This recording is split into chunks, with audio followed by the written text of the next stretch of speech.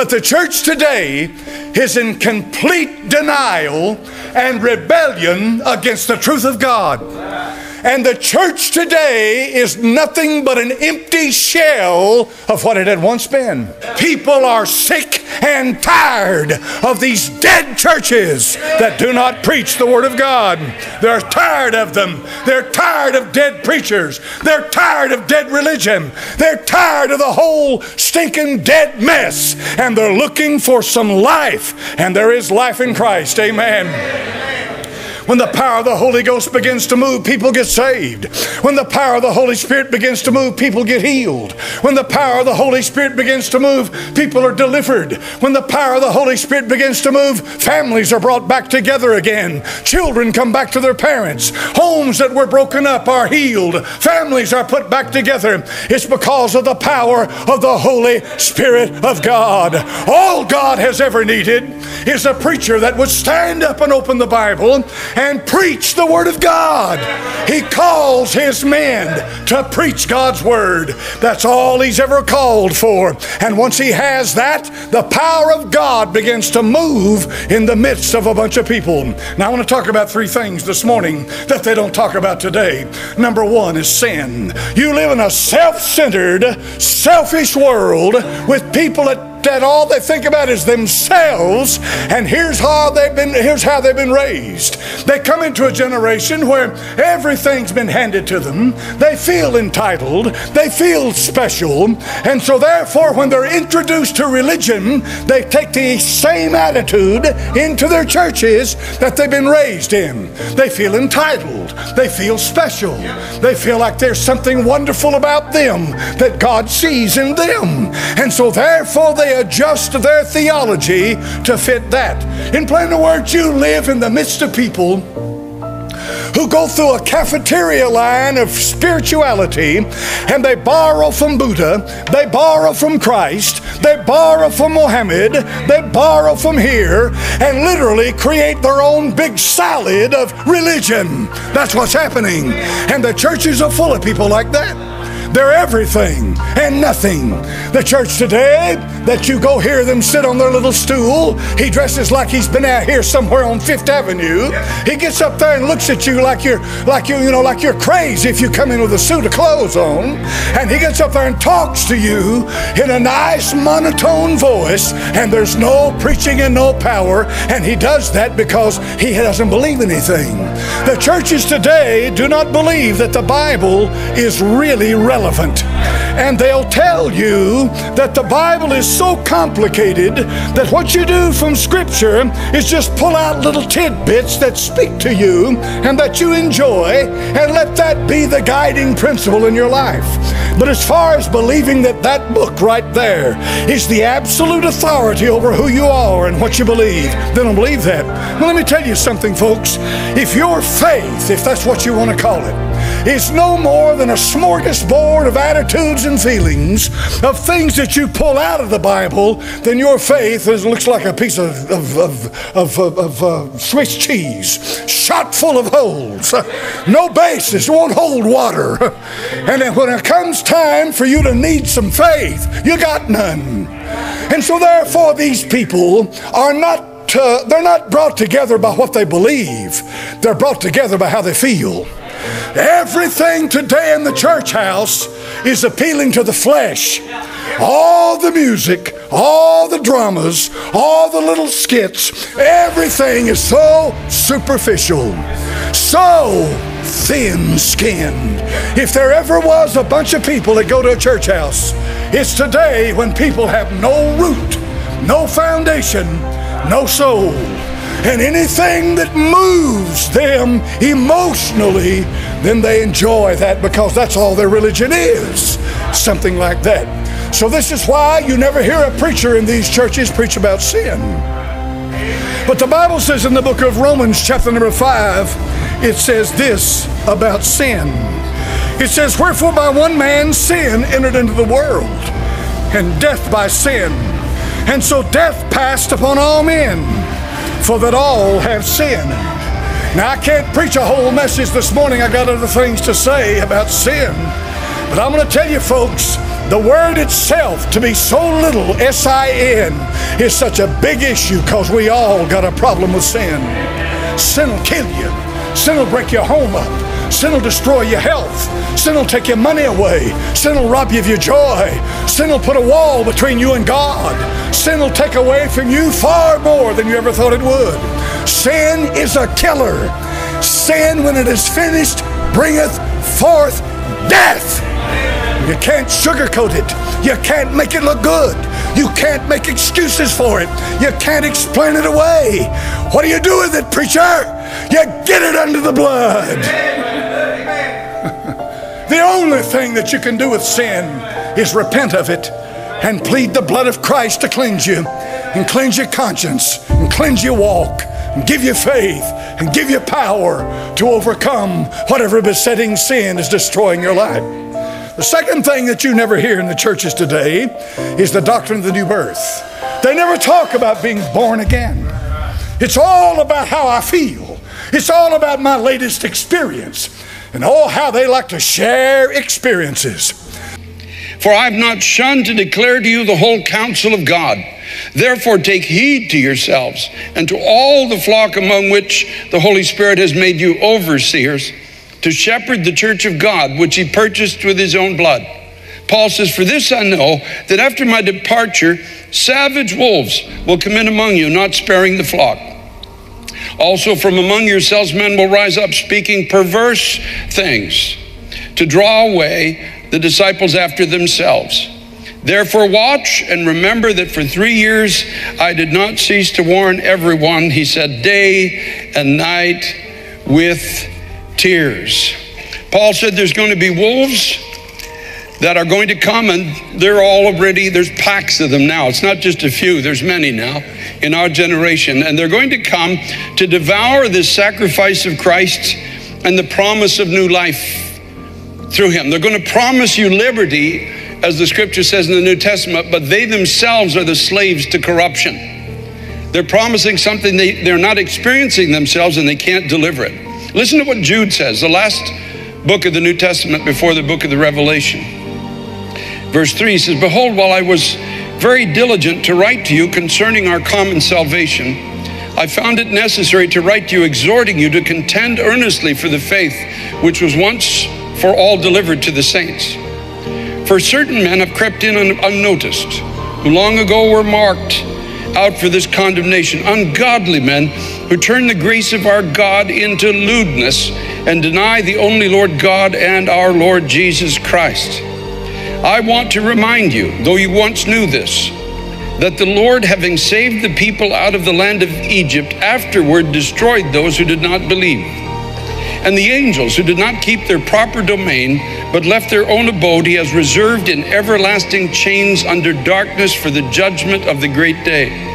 As Sodom and Gomorrah and the cities round about them in a similar manner to these, having given themselves over to sexual immorality and gone after strange flesh, are set forth as an example, suffering the vengeance of eternal fire. Here's what the wolves do. They teach that you can live a lifestyle against the Word of God and still claim heaven as your eternal home. That is the wolf that's now at the door of the Christian church in America.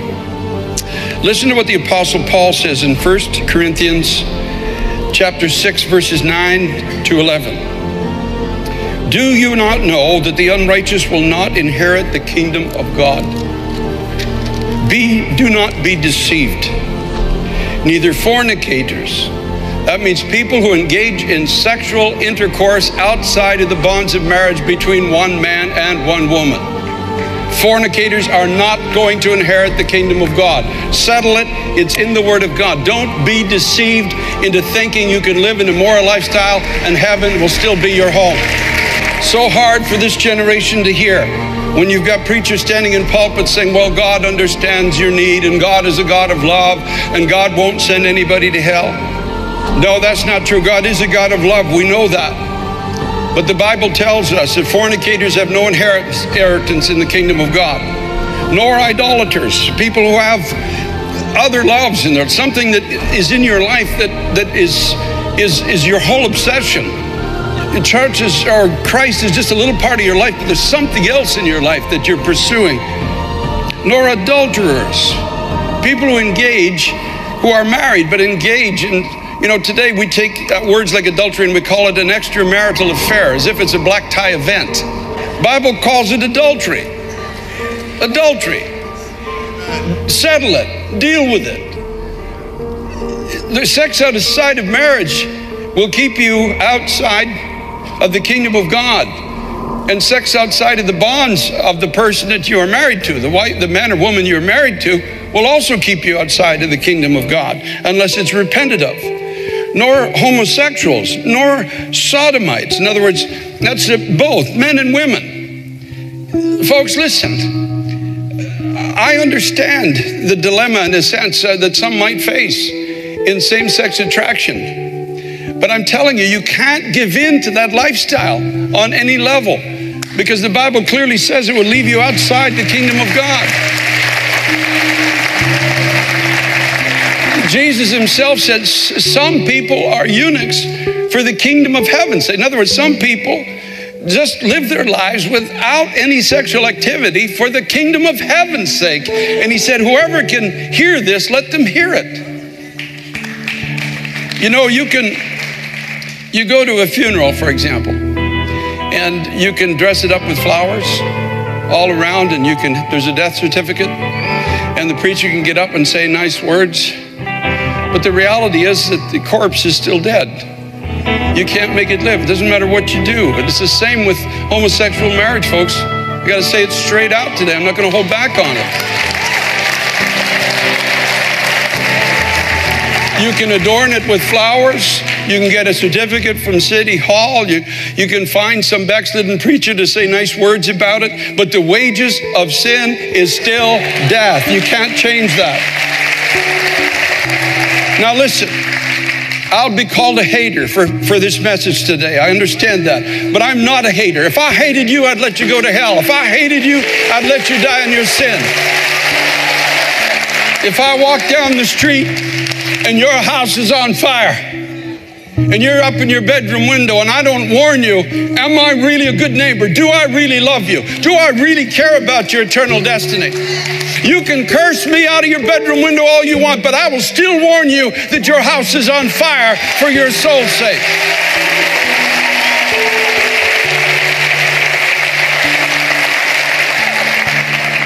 Nor thieves, lest we should think that we're just going to focus on one thing. Nor thieves. That means people who steal. It's that simple. People who steal they have a contract maybe and steal a little bit more than they should. Nor covetous, nor drunkards. People who come to church this morning, but you were out at a club last night. You're drinking and dancing and this foolishness. I'm out there to share the testimony of Christ. Who are you kidding? If you really are there to do that, stand on the sidewalk with pamphlets in your hand and give it to the drunks coming out of the club. You don't need to be in there with them. Nor revilers. Especially in this environment we're now living in this country at this time, where reviling is become the speech of the day, where it's fashionable just to curse everybody around you. Paul said revilers don't inherit the kingdom of God. We have a different heart. We have a different spirit. We're a different kind of people. Jesus himself said, blessed are the peacemakers. Yours is the kingdom of heaven. Nor extortioners will inherit the kingdom of God. And such were some of you. I love that. Would be to God that I can honestly say that of everybody here today. Such were some of you. But you are sanctified. That means you are set apart for the kingdom of God. You honestly repented. You walked away. You moved away from what God's word says is wrong. You can't make it right. You can't change it. It doesn't matter if a million people say, oh, isn't this wonderful? If God's word says it's not, it's not. You are sanctified. You walked away. You walked away from these old ways of thinking, these old behaviors and all of these things. And you set yourself apart for the kingdom of God.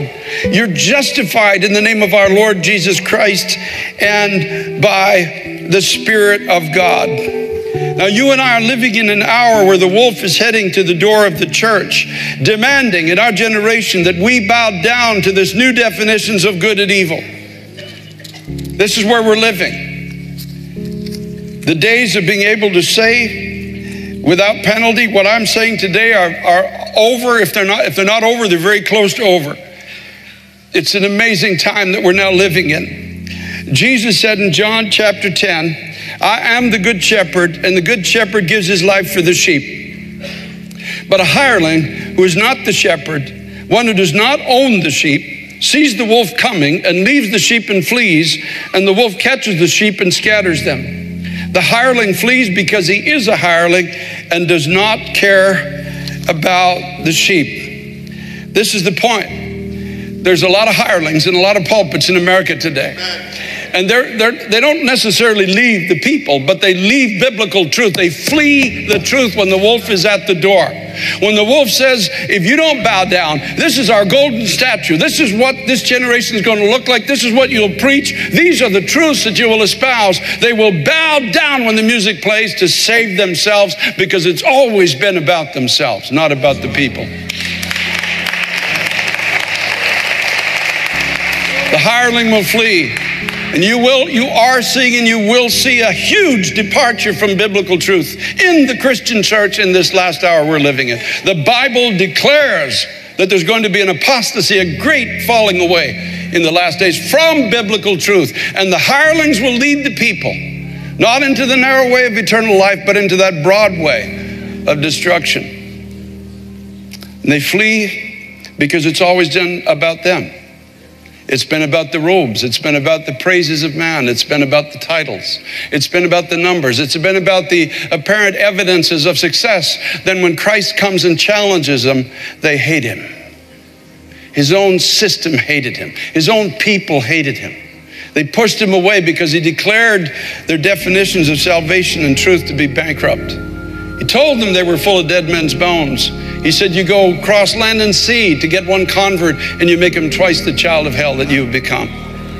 These are the words of Christ. He warned us in the last days there would be a great falling away. He warned us. He said, you're going to be hated of all nations for my name's sake. You can't escape that. That's a promise in the Word of God. We're going to be hated. It's starting now. You're seeing it in society. You're seeing it in the workplace. You can't even have an opinion on things anymore in this generation that we're now living in. These godless prosperity preachers that spend all their time, godless as they can be. Hear me and hear me well. There's only so much time left in this life, and you hear me well. All they talk about is money, money, money, money, money, money, money. And they don't know the God of Abraham, Isaac, and Jacob, and the cross, and salvation, and redemption, and the new birth. They know nothing about it. Where are they going, preacher? They're going to hell. They're going to hell, and they'll drag you down with them. I don't care if they're Pentecostal, Baptist, Lutheran, Episcopal. I don't care what they are. If all that preacher that you listen to talks about is money, what did Christ die for? They had money before he ever died. Long before he died.